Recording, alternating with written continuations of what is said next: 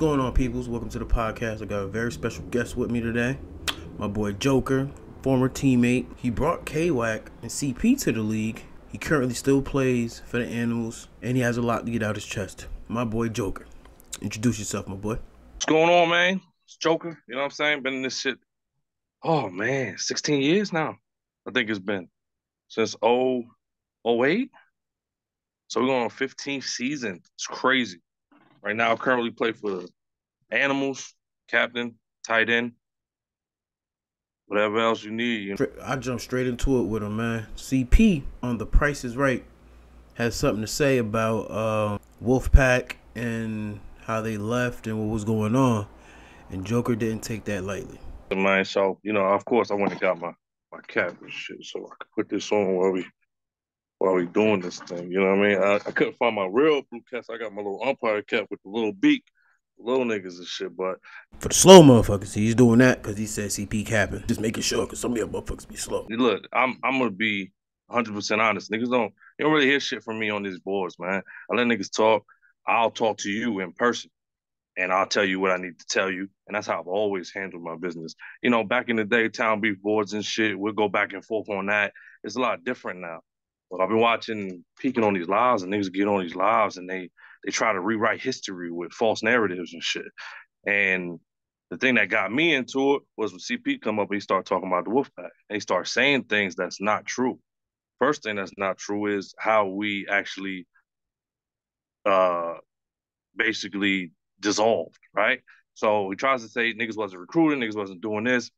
It's not the case, man. And I'll jump into that first is, so Wolfpack had our season. We came in rookies. We missed the playoffs by a game. We actually had to play in with the Punishers. We lost by one. After that game, I'm not a dummy, bro. I'm really smart when it comes to this shit. So the first thing I thought is these niggas is young. They good. The only niggas that we didn't have that these niggas know is on the Warriors. I don't know if you remember the Warriors. Warriors black and gold team. Old boy Tony used to run. See, Corey used to play over there. They had Marley, they had Jotty, and they had Keith Morrison, the receiver. So I told Rich, I said, listen, these dudes, niggas gonna try to recruit them. So I think the best thing we can do is get the rest of their homies over here. Bro, Wolfpack would have been Elizabeth made, bro. Like full Elizabeth heads. Kyle would have messed around and joined that. Kyle would. That's all if, ands, and buts. Stuff that didn't happen, but. And this should have worked. We got in the chat. It was me, K-Wack, and Richie, and then it was people from the Warriors. This close, bro. This close to finishing off. Corey jumps in the chat, talks about, nah, we're not merging, blah, blah, blah. Shut the whole shit down. Just killed the whole shit. Tony was just there, bro. He was ready to go. We couldn't decide on which name we was going to take. That's always the case. And shit fell apart. After that, we started going back and forth. Richie felt like niggas was being bitches. So he said, yo, Joker, man, I'm not doing this shit. These niggas is divas. I'm out. Richie left, went to the BIC. Next thing you know, I had a message from K-Wack. Hey, look, man, I'm going to go over to BIC, blah, blah, blah, respectfully. Fun fact, me and K-Wack had a conversation during the All-Star game. Low-key talked him into joining BI. Said, listen, I'm going to take Debo, and he did the name Jamie originally, right? So what the fuck I'm going to do? I said, all right, man, it is what it is. Chapter open, chapter closed. It's done and done. So, I moved on. I went to another team. I could have went at the time to BIC.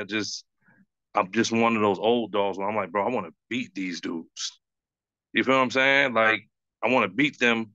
I want to beat the U. And I was just like, nah, let's just go a different way. I think after that, I went to the Animals. But that's how we really dissolved. It wasn't he says nobody communicated. So I just like, nah, it wasn't like that, bro. It was, if we try something, it ain't work, niggas dip.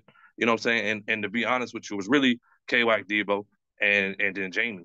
I mean, even if you look at the original, and you was there for the BIC team, nigga didn't even start. He was playing special teams. Talking about CP, yep, CP did come to BIC as a cornerback. So it's like you left to play specials, and that's what you was doing until Fitz got hurt. And we can toss it up and down. That team was primed to win a chip. Prime, bro. And if Fitz don't get hurt, we might not even know what CP can actually do. Because, I mean, even after you won the chip with the next season, he got benched for Corey. Technically, he didn't get benched for Corey. Corey was just supposed to start that game and be more, and was gonna go back to CP. That's a whole different story. So it's like when you get on these lives, it's cool. We start off like, all right, let's talk about what happened last week. Let's talk about what happened this week, and then you go into talking about yourself and then talk about everybody else's relevancy. That shit is trash, bro. Niggas use platforms the wrong way, and after that, I really don't want to use it the way that I complain about niggas using it, where they take it, they try to attack people, and niggas don't say shit. Like, you know what I'm saying? Some niggas are hop on, but niggas not paying attention. Black, Jair, niggas in the or trying to build the team, they're not paying attention. So when niggas hear the same person saying the same thing, whether it's true or not, they'll start to believe it because nobody's saying anything. So I really felt like I had to say some shit like, bro, get the fuck out of here, bro. You really don't know what the fuck you talking about. And you're not a fucking historian. Like you came in doing A7, you don't know how the shit was rocking before you got here. So don't talk and you watching videos and then you're saying shit and niggas is correcting you and you like, you know what I'm saying? Like the snow shit. Yeah, it was a snow game, right? Niggas was like, nah, it wasn't no snow game. Well, it was snow on the ground. Nah, fuck out of here, bro. You don't know. And it's okay to not know. But when it comes, I'm gonna touch base on this. When it comes to relevancy, it's optional, right? Like when I go to the field, niggas know who I am. Maybe not these younger niggas, but the relevancy for you, CP, is you continue to do the prices right because your relevancy is gone. And that's a fact. Like everybody's going to remember you if you stop playing right now. Like you said, niggas gonna remember you for setting the Renegades back 3 seasons, coming out and getting blown out in the playoffs. That's Jeez, he going in right there, man. the last image they have of you. So it's like, don't come for people. And if you see me, you come talk to me. I'm not gonna keep going back and forth on the boards. I mean, Facebook. When you do it right, it's about who got the more likes. I mean, I won. If it's go by Facebook, how these young niggas do, I got what 12 likes. Nigga, you had 2. I think I won. So I'm good, man. I ain't got nothing else to say. You know what I'm saying? But on the real, I love that niggas. I love Debo, K-Wack, Jamie. I got no ill malice towards none of them or anybody really in the league. But let's try to stay the facts and not try to create your own narrative for some shit when it's niggas that was here from the beginning to the end that could say, no, nigga, that ain't that's not that. And I am that person that would be like, bro, nah, we ain't do that. The U versus the Animals, Joker. Uh look, you could go back and watch many animal U games or many U games versus anybody that they thought was a lesser opponent, and they completely destroyed them. Taking niggas light is not something that the U do. It's I'm not gonna say it's an excuse, but since when has there been a game where they beat somebody where they had to have so many reasons why they didn't beat them by more? You feel me? Like we worked in our benefit. And if you really know football, then you agree. If you don't, then it is what it is. Is we caught the U early, still trying to get chemistry, right? Huff is back. It's a lot of new players. Some niggas he played with on flag, but A7, it's a new spot. You feel what I'm saying? New line. You got snags. You got some newer receivers. It's A7. It's a little bit different. So I will say we caught them at a perfect time for them and for us because we got a bunch of players on our team that didn't know or understand what the U bring to the table. They came and they're like, yo, we're gonna beat these niggas. And the confidence was so high that I was on the sideline like, yo, we got a fucking shot here. These niggas, they was not scared. We was watching film, people was picking up on things, we were seeing shit, and it reflected on the field. Like, bro, we're not afraid of these niggas. And you've been here for a while, and maybe not you, but sometimes like when you go play the Bombers, I used to joke back in the day, and even now, niggas always catch the Bomber flu when it's time to play the Bombers. Somehow you got a whole squad when you play a certain team, and then when you playing a top tier team, Bombers, SWG, you know what I mean? My mom, back hurts, so I gotta watch her. You know what I'm saying? Or niggas hit you up like, yo, niggas ask for a ride. We play at 1, they ask for a ride at 12:55. Yo, I ain't got no ride. Anybody come pick me up? And it was none of that. Niggas came, we was ready. Um, we might have underprepared, but we came out and we played ball, man. And if you really look at the score, I mean, we got one stop the whole game, right? That's a testament to the U's offense and maybe a little bit back on our defense. We're still trying to mesh it together. But I mean, we was close, and then it went kick return for us, kick return for them. We got one back, then they came back up. Then we fumbled on the kick return. They scored. Then they threw the ball off, got the ball back, they scored again. That's when shit really got out of control. But I mean, even if you put those together, we lost by 3 scores. A brand new team losing to the number 1 seed by 3 scores, and it wasn't convincing. They had 66. I mean, if we would have kept with the double tight with 2 minutes left, we probably could have scored again and got 50. But it's circumstantial. It depends on how you look at it. We're not down on ourselves. We feel as though, like a lot of people do feel, is we had an opportunity here. We might have squandered it away, but we're gonna be fine, man. Our team is full of, as you see, they full of dogs. And I hit you up when we got Dave, and I said, bro, you were taking pictures of my boy. What he like? You know what I'm saying? And you said, bro, he's an animal.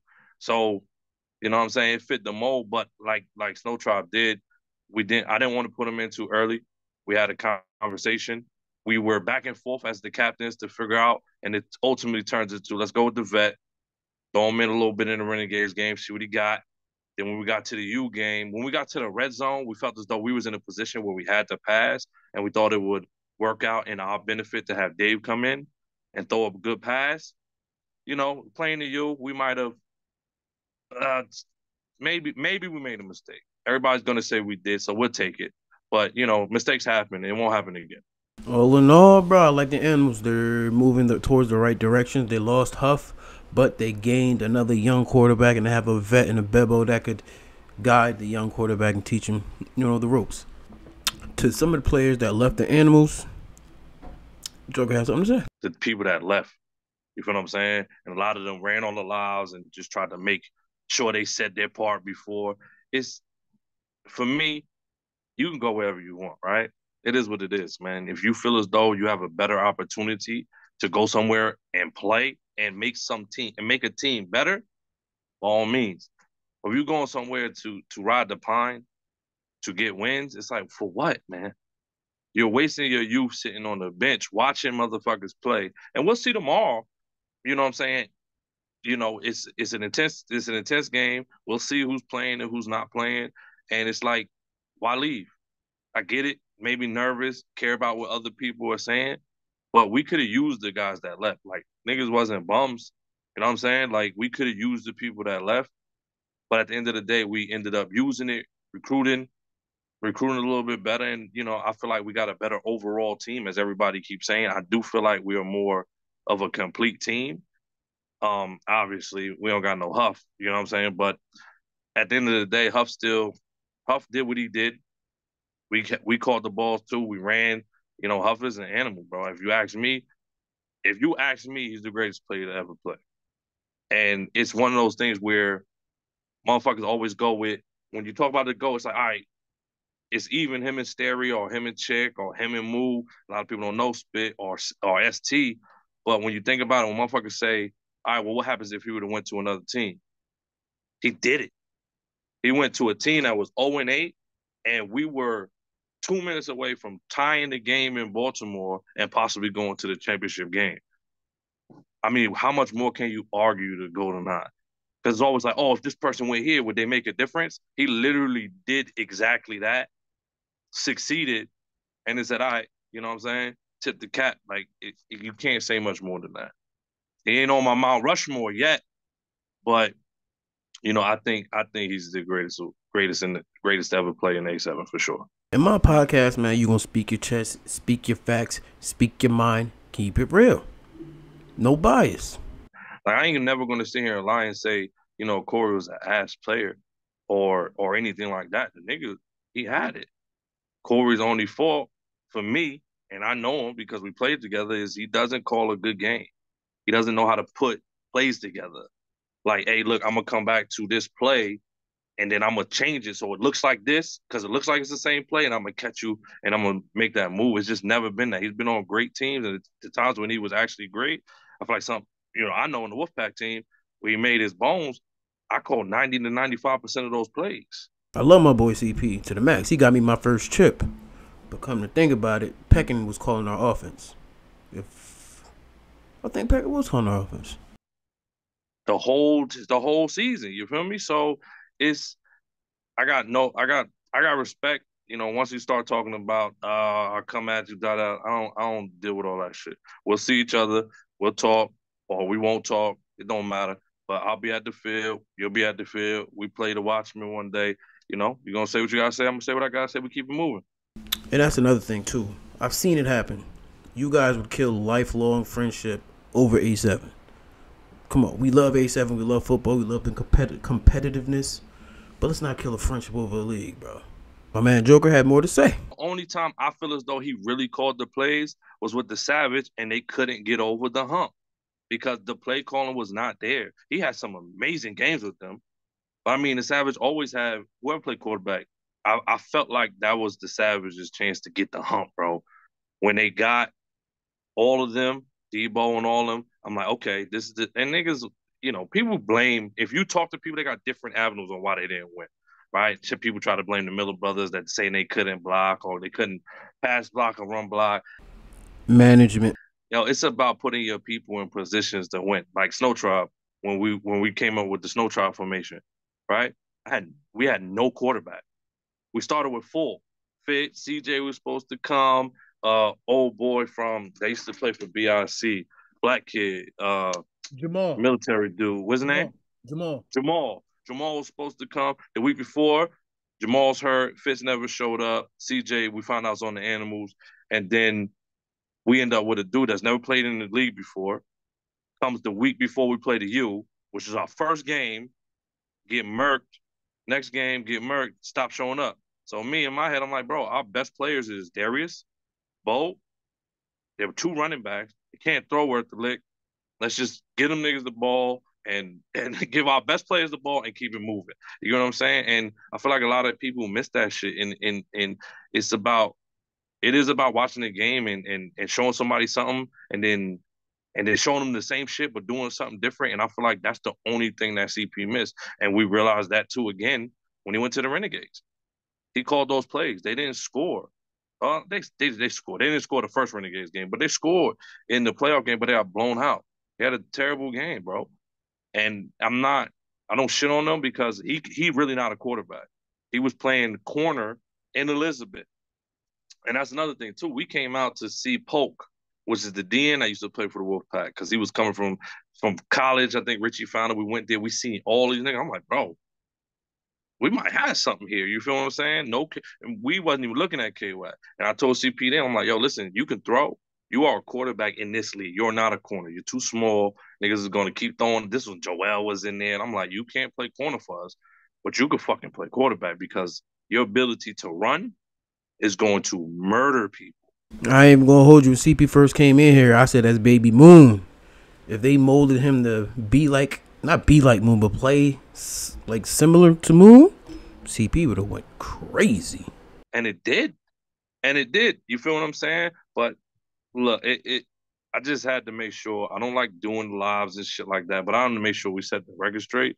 And I talked to Ryan. He gonna throw some tight end shit up because tight ends don't get enough love in this league, man. Joker has something to say to the commentators up there. Big Rob, Matt Ryan, and Corey Hammond. Nothing bad, but You know what I'm saying? And we showed people the last 2 weeks where it's not. We really trying to play. We're really out here. I expect the commentators to start giving more respect. Rob has already started it. So I'm hoping that we move forward with respect because, we're trying to build something here. And then when every time you watch the Animal game, the commentary is always clowning and making fun. How can we build or get people to come in? Throw some criticisms out. Like, hey, look, if they had a number one receiver, maybe they could do A, B, and C. And that motherfucker watch the game. Like, yo, I could be that number one receiver for them. Let me go to the animal. But now when all you hearing is joking and laughing, niggas take us for a joke. So they don't want to even try. You feel what I'm saying? And it puts us in a bad spot, which I think we got over through Huff. I'm going to hold you. And we use that to recruit, and we're going to continue to recruit. We're going to get better, man. I think we are a top 3 team in the East, if you ask me. I mean, we still got a little bit more to prove, but we're gonna see, man. We got some shit coming, and we ain't even have. We wasn't.